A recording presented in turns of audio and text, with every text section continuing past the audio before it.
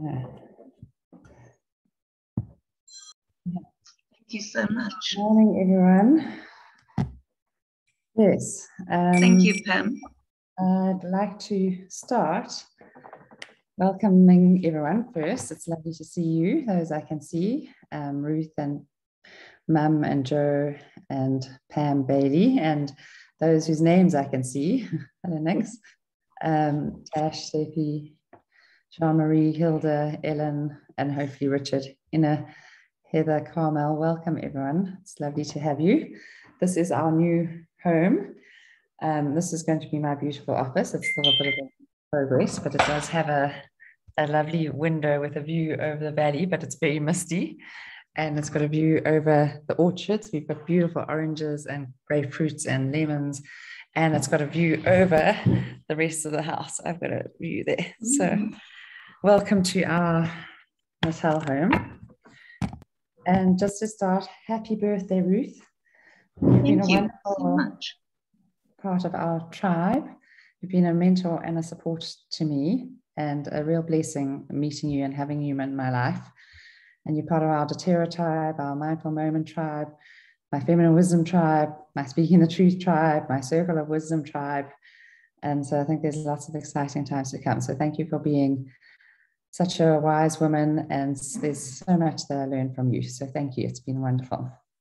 It's been wonderful knowing you, Nikki, and the rest of the tribe. It's been absolutely amazing. Thank you for this opportunity. And thank you for your wishes, your beautiful wishes. Thank you. Pleasure. Thank you.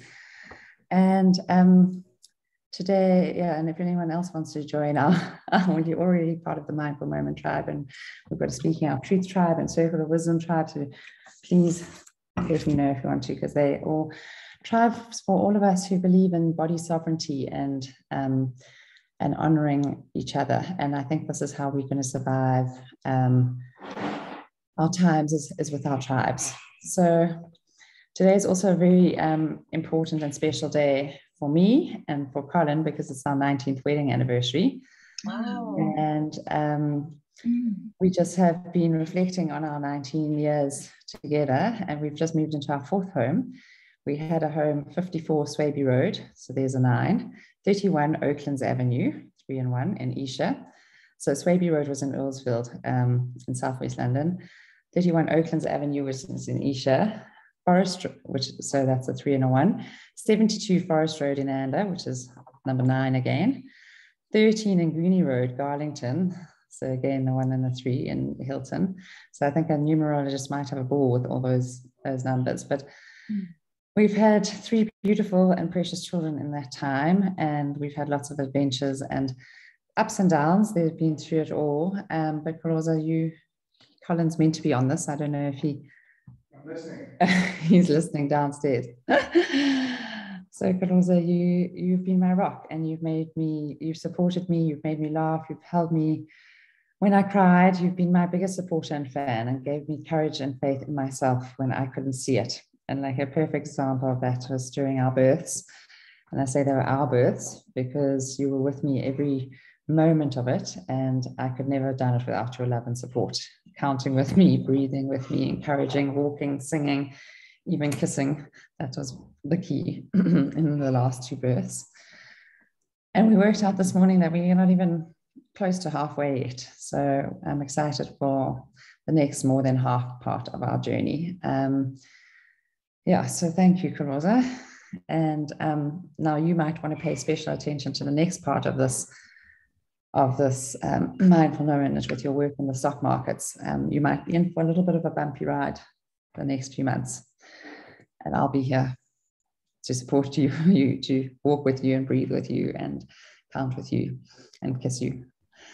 So the new moon is a waxing full moon. It was a beautiful new moon, although I go out now every morning and evening, and most of the times it's misty. So I'm missing seeing the beautiful stars and moon that we saw in Joburg so clearly. So it's waxing to a full moon in Aries on the 9th of October. Aries is our warrior. Aries shows a lot of resilience and a lot of strength and courage. And according to Pam Gregory, who many of you know I follow, it's going to be a massive few months. These last 2 months are going to be the crescendo of the year, this October and November. It's an intensity of and the coming together of the clash between the old and the new, the Saturn and Uranus square that she's spoken about so often, that started in early 2020 when we had the intensity of the lockdowns, of the top-down control of the lockdowns and the COVID regulations and all that. And then the start of the people, Uranus, which is the people leading themselves, where people objected and people resisted and people did it their way. So there's been, since the start of 2020, this huge clash between old and new, past and future, centralization and decentralization, and financial turbulence. And the moment she forecasts a lot of financial turbulence. She says the last time we had things in the skies like this, I can't phrase it like she does, was September to December 2008. And we know what happened in that time. And she says we're in a waning square of the cycle that's been going on, and it's a closing of the cycle. It's a closing of the old world. And so there's going to be a lot of turbulence. And she says even just this week, she recorded this on the 26th of September. So she just mentioned that it was the British pound dropped to a 51-year low against the US dollar. And she says that's just an epitome of it. And this turbulence in the stock market is likely to continue. So she says the main thing that we're going to be seeing is turbulence in money, wealth, currencies, investments, loans, mortgages, secret money, toxicity, betrayals, all that sort of thing, and that the stock markets and banks are going to be under a lot of pressure. And she says this is the closing of a cycle, and there's a huge revolutionary energy. And she says, look at places like Iran, where people are revolting. And it's not just a few people, it's people in the streets revolting.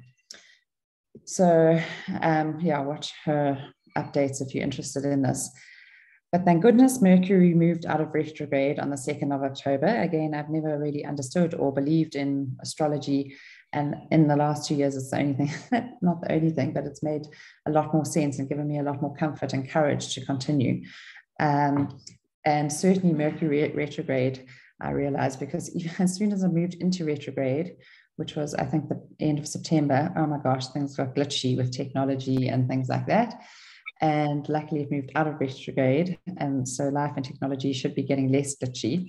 And as I mentioned a couple of weeks ago, I think that part of the ESCOM stuff was also related to Mercury retrograde. So hopefully we might see that improving. So in the next 2 to 3 months, there's going to be an accelerated collapse of the old order. She talks about a breaking down to break through. And this is in the stars, it's the biggest evolutionary change we've ever had. So she talks about don't focus on the obstacle, but focus where you want to get through to, where you want to go. So she says it's like that little exercise where you break a plank. And you can't, if you focus on the flat plank and you're trying to smash it with your hand, you break your hand. When you're looking through beyond to where you want your hand to finish, that's when you can break the plank quite easily. So she says, we've got to keep knowing that this purpose of what's going on is to get us to a better place. And just to really hold that in our minds and in our hearts, that the purpose of this chaos is to get us to a better place. And she says we're going to see great assertions of power in the next couple of weeks, leaders, governments of the world, and we've got to be aware and discerning of what is true and what is not. Anyway, I haven't even listened to all of it, but I just felt like, oh my gosh, it's going to be a crazy time ahead. And so with all this knowledge, what can we actually do? And all we can really do is to be.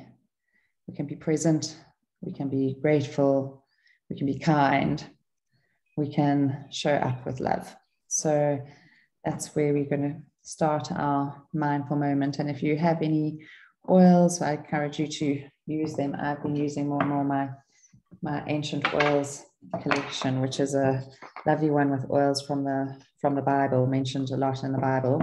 So when I meditate, I put frankincense on my thumb and my finger, and I put it on my palate and between my eyes, my third eye, and I really inhale my frankincense, which is very grounding and calming, and has the energy of a tree that is so rooted in a desert, in a very dry area, in a very, very arid, very, very hostile terrain.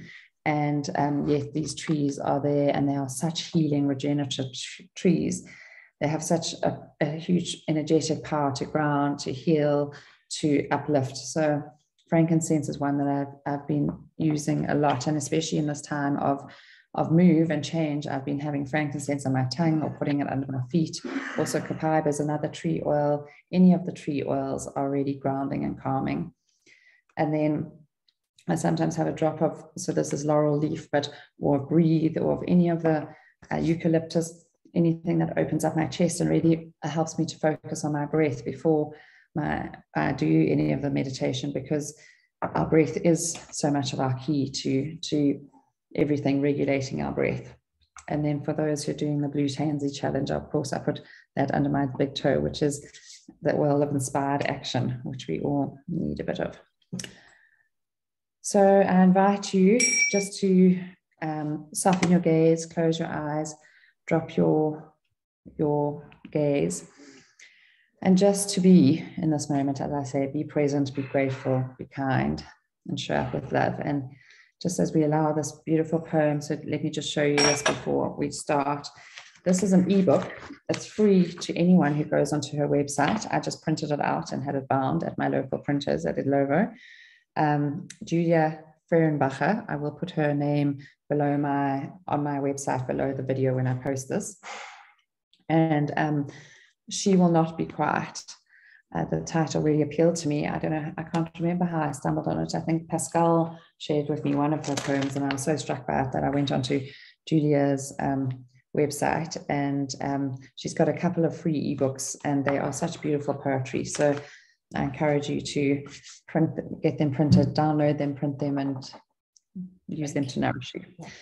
So this poem is Hold Out Your Hand.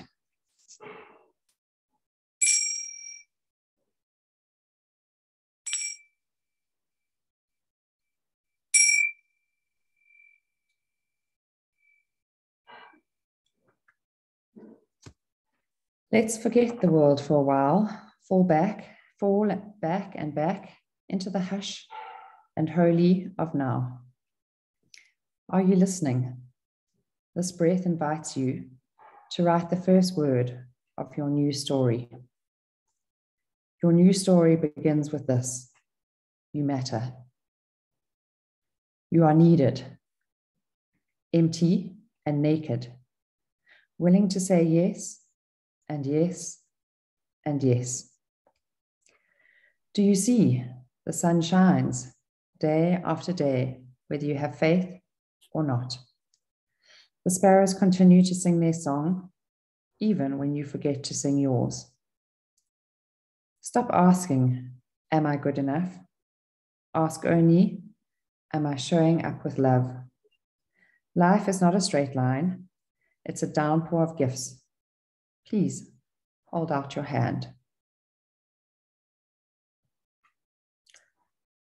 Let's forget the world for a while, fall back and back into the hush and holy of now. Are you listening? This breath invites you to write the first word of your new story. Your new story begins with this: you matter. You are needed, empty and naked, willing to say yes, and yes, and yes. Do you see the sun shines day after day, whether you have faith or not? The sparrows continue to sing their song, even when you forget to sing yours. Stop asking, am I good enough? Ask only, am I showing up with love? Life is not a straight line. It's a downpour of gifts. Please hold out your hand. So perhaps we want to rest our hands on our legs, on our knees, on our thighs, and open our palms to receive the downpour of gifts of this moment. Sitting in a posture that is upright, feet, legs grounded on the earth beneath us.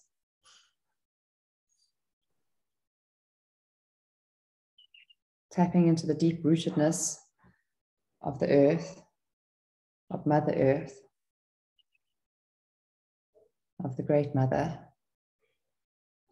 Mother Nature, knowing how she sustains and nourishes all that is on her and in her and with her, including us. Tapping into the rootedness of these frankincense trees, the deep rootedness in the harshest of landscapes, and able to create the most incredible healing resin.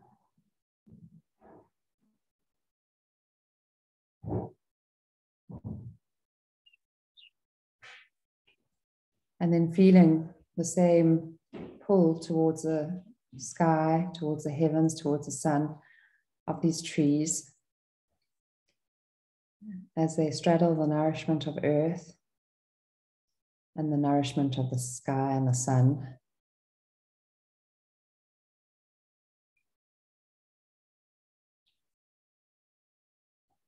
Of the water that lands on their leaves,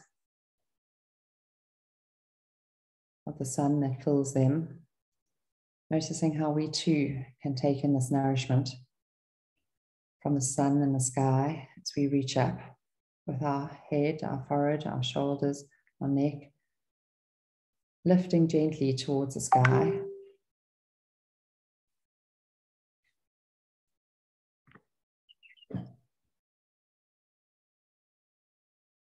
Shoulders softening, letting go of trying to control, just allowing ourselves to be in this time, to be present, to be grateful, to be kind to ourselves, as we've shown up for ourselves this morning with love.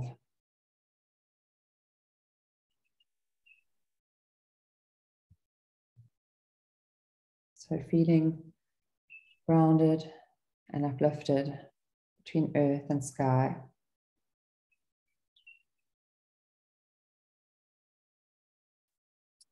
And then allowing our attention to move into our bodies.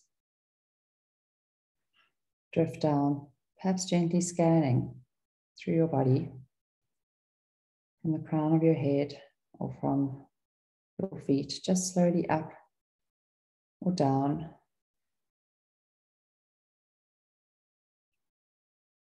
Passing through your body. Slowly noticing if there's tension or tightness, and perhaps just inviting a gentle softening, not going into that. Perhaps just offering a few breaths of expansiveness into the area if there's tension or pain. Not labeling it, not giving it a story, not giving it power, just noticing it and giving it the space of breath.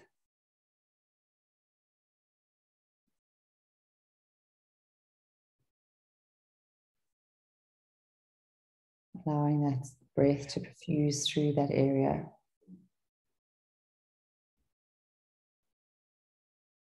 Holding a few breaths and then moving on.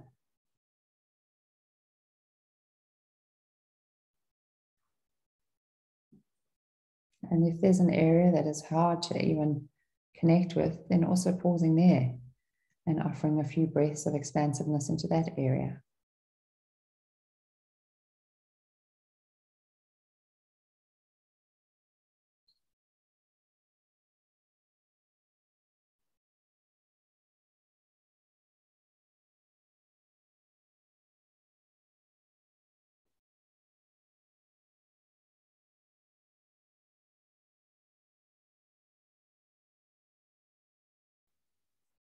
And then continuing to move on. Slowly scanning, gently breathing.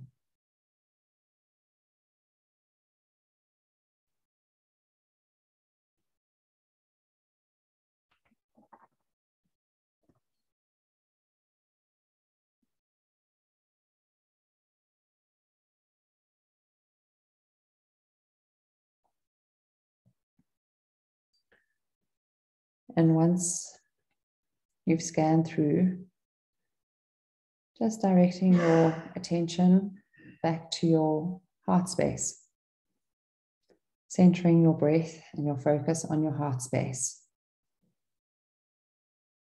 Sensing the breath coming in and out of the heart space. Perhaps it has a color, a texture, a lightness, like a channel of light or energy straight into our heart space. Perhaps it's gold or silver and sparkling. Perhaps it's red and nourishing. Perhaps it feels light. Perhaps it feels solid.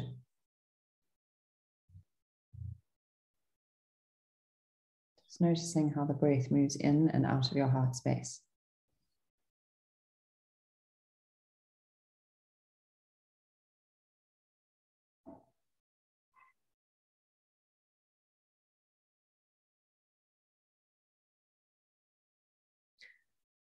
And then inviting a feeling of gratitude into this heart space,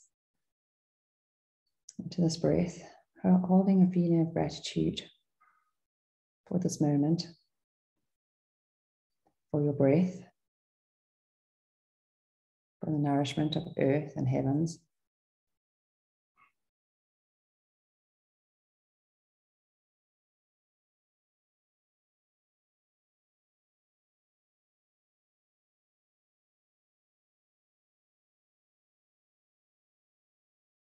And then inviting someone or people that you love, that you feel very connected to, that perhaps your family, children, even pets, those who are nearest and dearest to you, holding an image or a sensation of them in your heart space. Wrapping them in this feeling of breath and light. Not with words, but with feeling. The sensation of gratitude in your heart space.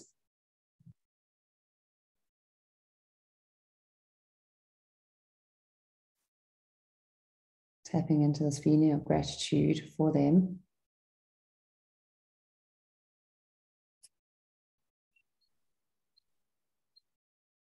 And allowing it to envelop both them and you.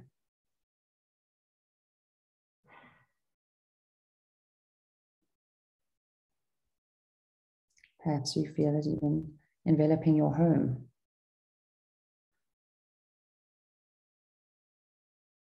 Bringing a sensation of home into your heart space. Whether your nearest and dearest are in your home or not, energetically bringing them in.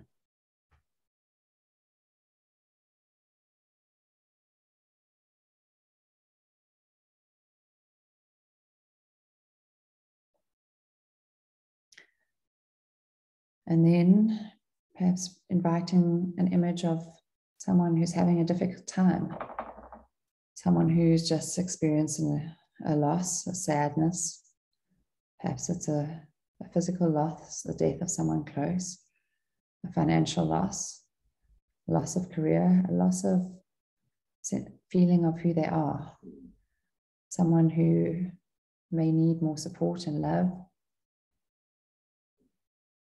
or some people, a number of people, and just holding them in your heart space in this time. Connecting them beyond words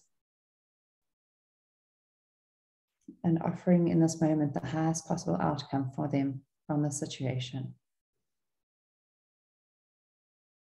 And clothing them with this cloak of love and gratitude and connection.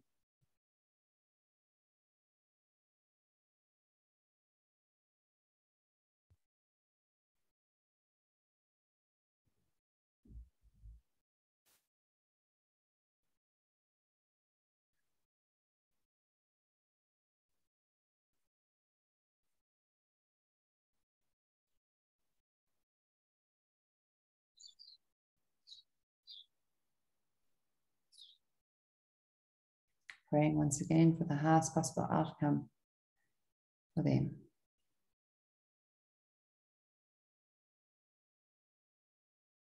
However that may look.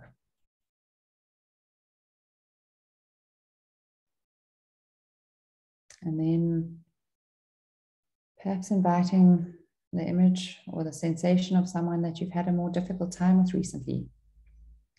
Maybe there's been more difficult communications. Maybe there's been a big fallout.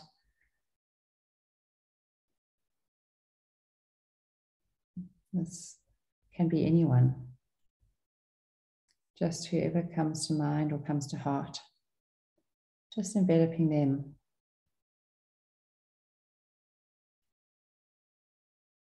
In whatever way you can. And if it feels very difficult, enveloping yourself in this feeling of love and gratitude.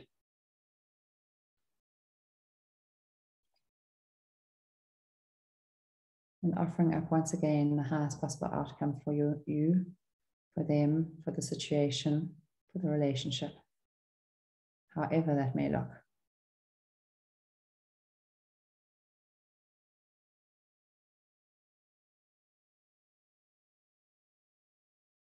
And then extending this feeling of connection, of gratitude, of kindness and love to our communities, our work community, our school community, our village community, our city community.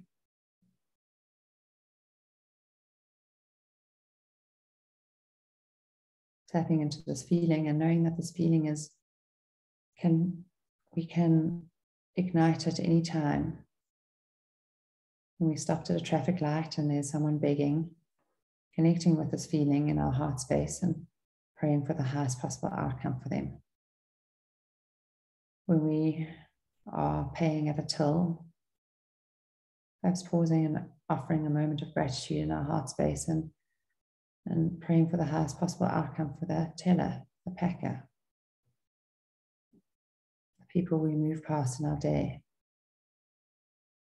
security guard, barista, our own staff in our own home.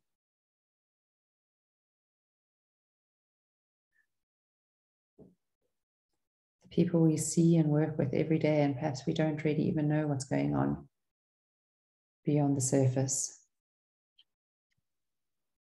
Holding them in our heart space now and knowing that we can bring them into our heart space at any time during the day, in the days and weeks that come.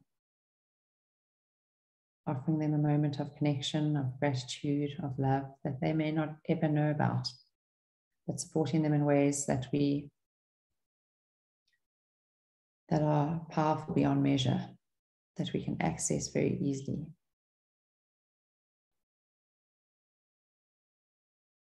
And then allowing this sensation to extend beyond us into the screen, the names and faces on the screen, this community, the communities, praying for the highest possible outcome for each other, holding each other with gratitude, whether we know each other or not, gratitude for being here, gratitude for the connection and support that community offers us. And perhaps if there's an image or a feeling of someone who arises in your thoughts, perhaps inviting them to a mindful moment next week so that they too can be included in our community.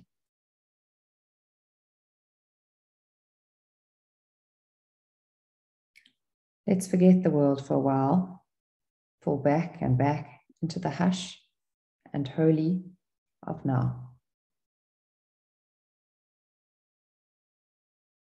Are you listening? This breath invites you to write the first word of your new story. Your new story begins with this: you matter. You are needed, empty and naked, willing to say yes, and yes, and yes. Do you see the sun shines day after day, whether you have faith or not? The sparrows continue to sing their song, even when you forget to sing yours. Stop asking, am I good enough? Ask only, am I showing up with love? Life is not a straight line. It's a downpour of gifts. Please hold out your hand.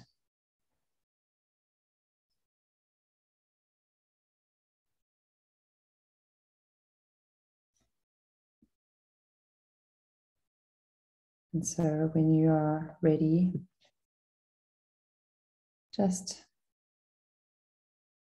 allowing your eyes to open and refocus on the world around you. So we follow the sound of the bell back into the room, seeing the names and faces in front of us, the colors and light around us.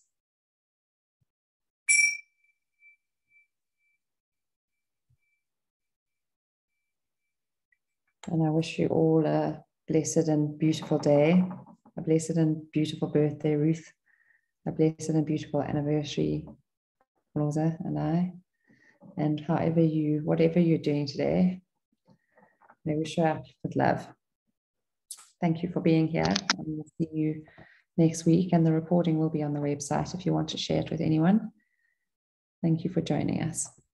You're welcome to unmute and say something or share.